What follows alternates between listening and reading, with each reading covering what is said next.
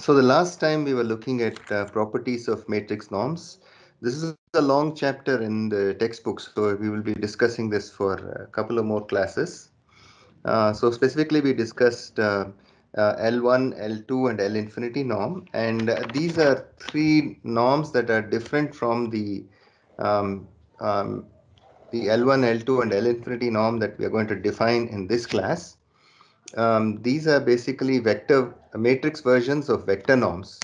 And in particular, the L1 norm is the sum of the magnitudes of all the entries of the matrix. And that is indeed a matrix norm. The L2 norm we defined in the previous class is the sum of the squares of the entries of the matrix to the power half. And that's also known as the Frobenius norm. And the L infinity norm, if you do n times the maximum magnitude entry of all the entries, the largest magnitude entry among all the entries of the matrix, then that is what we call the L infinity norm, and that is also a matrix norm. But these are three different norms compared to what we are going to consider in this class. So we discussed about induced norms, and the point is that you can start with any vector norm, and this could be any vector norm, and then if you define the matrix norm to be the maximum value that norm of ax. So ax is a vector here, so you're taking the vector norm of ax and you look at the largest value this can take over all x, such that for the same norm of x equals 1, now that quantity, of course it's non-negative, and it turns out, in fact, we stated and proved the theorem to that effect. It turns out that this is a matrix norm. And so these are called induced norms because there is a vector norm, underlying vector norm, that is inducing a matrix norm. And we started discussing about examples of induced norms. And today we will continue and discuss one or two more examples of such induced norms, and then move on to discussing about the spectral radius and its properties. Okay. So just to recap what we discussed at the very end of the previous class, we were discussing about induced norms, and we particularly discussed this maximum column sum norm.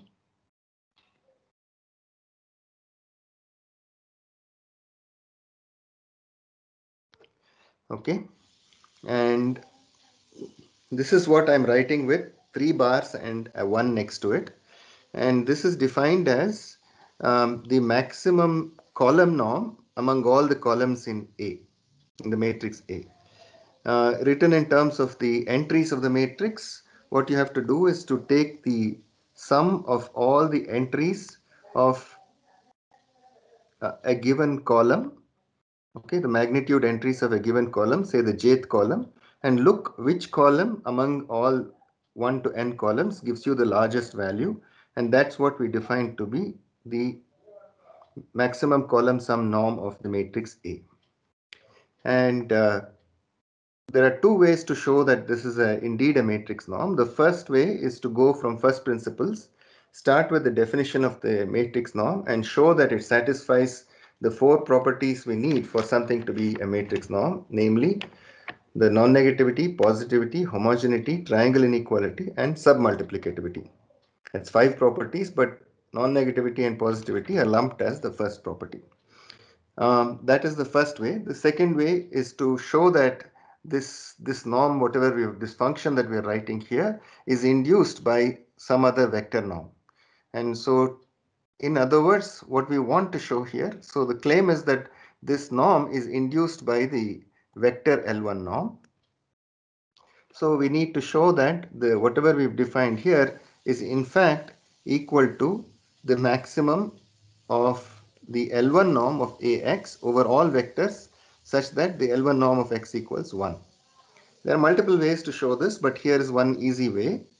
So if A1 to An are the columns of A, then clearly by definition the maximum column sum norm of A is the maximum among all 1 to n, I going from 1 to n, of the L1 norm of the ith column of A. Now, if you define a vector x1 to xn, and you look at what norm of AX L1 is, that is just expanding it out in terms of the columns. It is x1 a1 plus etc. up to xn an L1 norm. Then I use triangle inequality of the L1 norm. The L1 norm is a vector norm and therefore it satisfies triangle inequality, and I take the norm inside the summation. So I am left with, so I get a less than or equal to summation I equal to 1 to n, the L1 norm of xi ai. Xi here is just a scalar, so I can bring that out and write it as mod xi times the L1 norm of ai by the homogeneity property of the vector norm. And then I can further upper bound this by replacing all of these guys, norm ai L1, with the maximum value, which is the max 1 less than or equal to k less than or equal to n, the L1 norm of ak. Now this has no longer depends on I, so it can come right out of the summation. And the summation I equal to 1 to n mod of xi is nothing but the L1 norm of x times, so and then this quantity here is by definition the maximum column sum norm of the matrix A. So the upshot of all this is that if I'm trying to maximize the L1 norm of AX subject to the L1 norm of x equals 1, I can upper bound that by the maximum column sum norm of the matrix A. So this we called as expression A.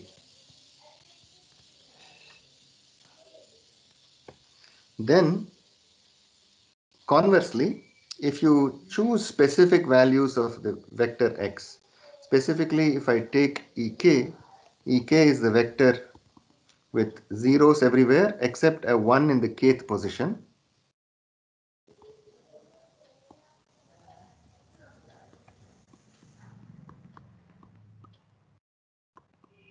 Or you can also think of it as the kth column of the n cross n identity matrix. Then if I look at the maximum of this Ek is a vector which satisfies the constraint. The L1 norm of Ek is always equal to 1, as you can see from here. And so this maximum, where I'm looking across all possible vectors, that has to be at least equal to its value at one particular point, which is Ek. And so if I substitute Ek, then that will only pick off the kth column of A and I'll be left with the L1 norm of Ak. So the maximum over all x such that L1 norm of x equals 1 of the L1 norm of Ax is at least equal to the L1 norm of Ak for k equal to 1 to n. So since this is a lower bound for all k, it's of course if I take the maximum of these numbers over all k from 1 to n, that will still be a lower bound because n is a finite number here. So we have that the maximum L1 norm of x equals 1 of uh, the L1 norm of Ax is at least equal to the maximum of the L1 norm of the columns of A, which again by definition is the maximum column sum norm of the matrix A. So this is what we called inequality B. So what have we shown? We've shown that this maximum value, whatever this is at least equal to the L1 norm of A and at most equal to the L1 norm of A. So if that is the case, then it must mean that the maximum of this, the L1 norm of Ax subject to L1 norm of x equals 1 must be equal to the maximum column sum norm of the matrix A. And thus this norm that we just defined is indeed induced by the vector L1 norm. And therefore AL1 is a matrix norm.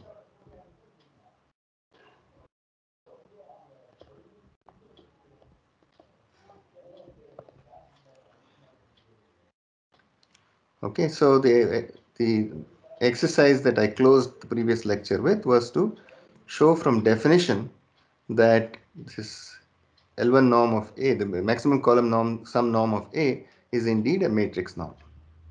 Okay, so now we'll continue with a couple of more examples. This is the maximum row sum norm. So this is very similar to the maximum column sum norm, except that instead of taking the L1 norms of the columns of A will now take the L1 norms of the rows of A. So if we write A infinity,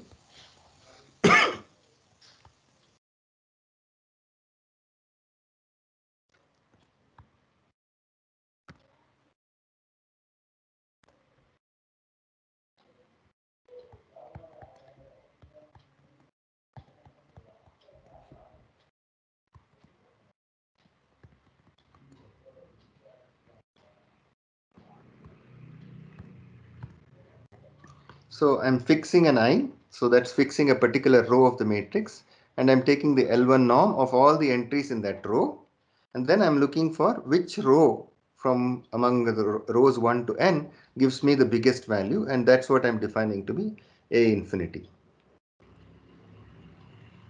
You can see that this is actually equal to the maximum column sum norm of A transpose. So by that itself you can see that this is matrix norm, but it is also induced by the vector L1 norm,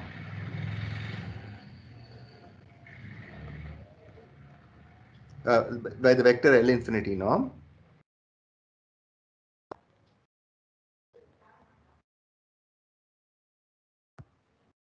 and therefore it is a matrix norm.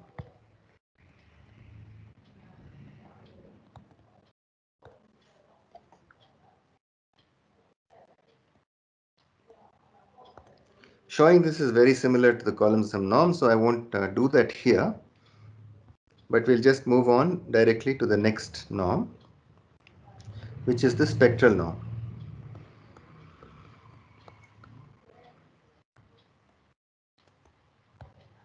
The spectral norm is by far the most important norm that we will look at in this course, and we write it like this, and it's defined as the A2 is equal to the maximum square root of lambda such that, or the value lambda is an eigenvalue of, I'll write it for the complex case, but of course if it's real this Hermitian would be replaced by transpose, but it's A Hermitian A. So we haven't formally discussed eigenvalues, but unfortunately for these, for many of these results, we will need the notion of eigenvalues. But we'll connect all of these together later in the course when we discuss eigenvalues also. So basically, lambda is a quantity that satisfies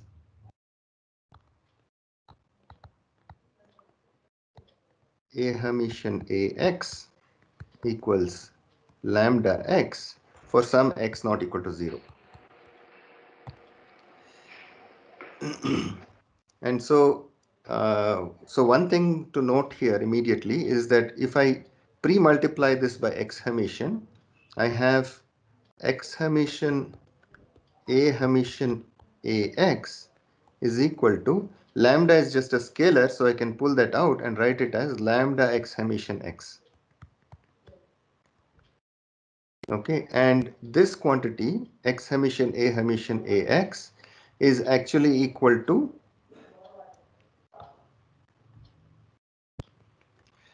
the L2 norm of Ax square. So we have seen that already, that if I have a vector y2 squared is equal to y Hermitian y.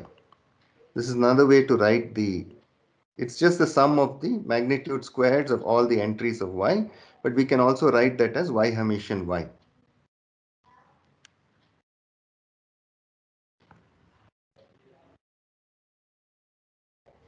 And so this is, so therefore this quantity is real and positive, and this quantity is also real and actually non-negative. So both these are real and non-negative, and so you cannot suddenly have lambda being a complex number. And in fact, since both are real and non-negative, and in fact since x is not equal to 0, this is strictly greater than 0, and this is greater than or equal to 0, which implies that lambda is always non-negative. So basically square root of lambda is always real, and non-negative.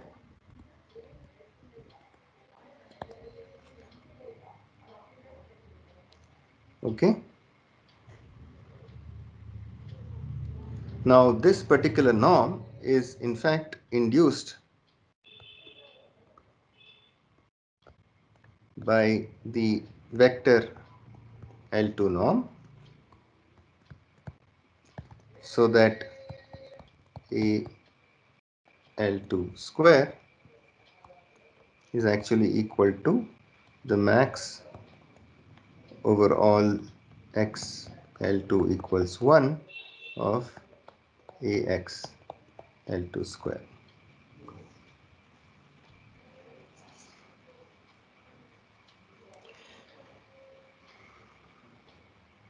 Okay. So this is the spectral norm. So these are the three examples I wanted to discuss about induced norms. So the maximum column sum norm, the maximum row sum norm, and the spectral norm. We'll discuss the spectral norm more later, but first, before that, recall that for vector norms, we know that if you're given a norm and a non-singular matrix, if you define a new norm to be the norm of, okay, so let me just write that. We've seen this property before. If is a vector norm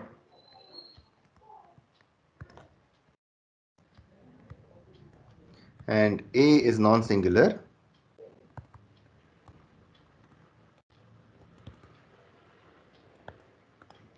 then sorry,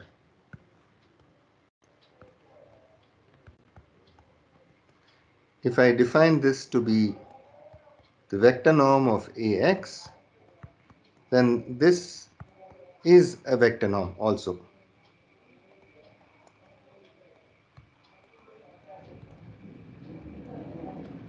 So basically, given if we know of a particular vector norm, then given any non-singular matrix, we can define a new vector norm. Similar, there's a similar result for matrix norms. So we have this theorem. If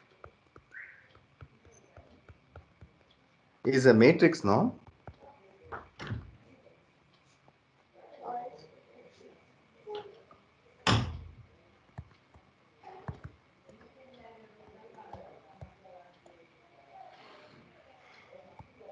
on the space of n cross n matrices, and if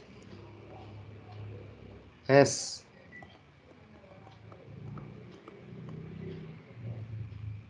is non-singular,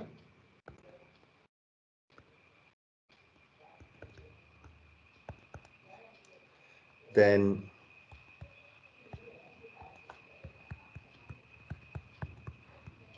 if I define AS to be the matrix norm of S inverse AS for any A in C to the n cross n, this quantity AS is a matrix norm.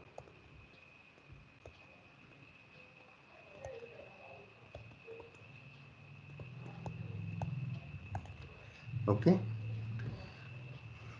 So this quantity S inverse AS is what is called a similarity transform on the matrix A, and it has lots of very nice properties which we will actually study in quite detail later on. But for now, we're just observing that if you're given a matrix norm and any non-singular matrix, you can define a new matrix norm using that non-singular matrix. So how do you show this? The proof is very simple.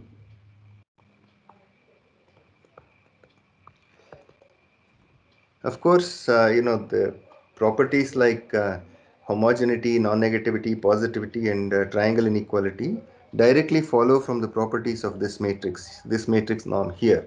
And so the only interesting thing we need to show is the um, submultiplicativity. So for example, I mean, just to make my point,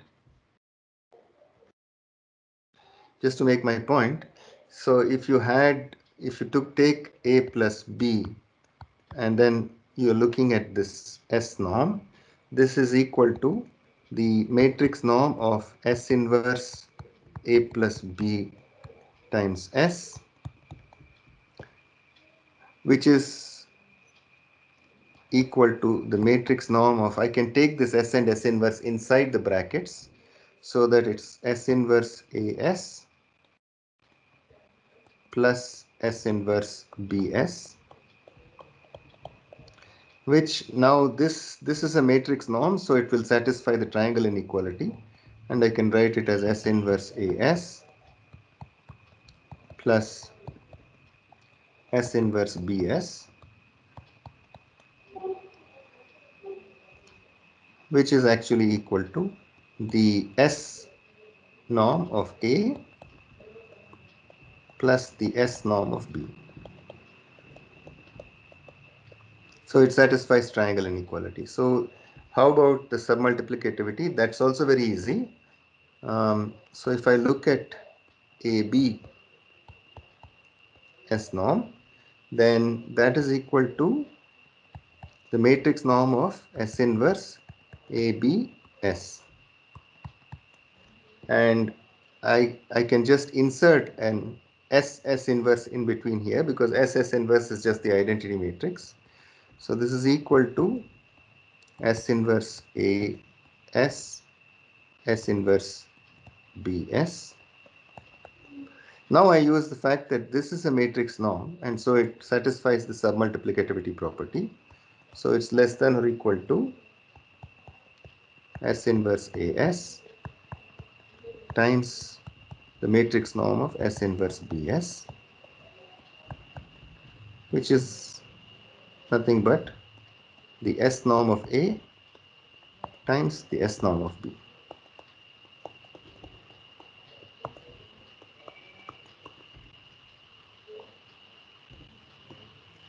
Okay. So we now know several ways of coming up with different matrix norms. One way is you start with any vector norm that you know and then look at the induced norm. The other way is start with any matrix norm you know and consider a convenient non-singular matrix, and then you do S inverse AS and take the norm of that, and that becomes a new norm. So there's a great richness in the types of, or number of different types of norms that you can construct.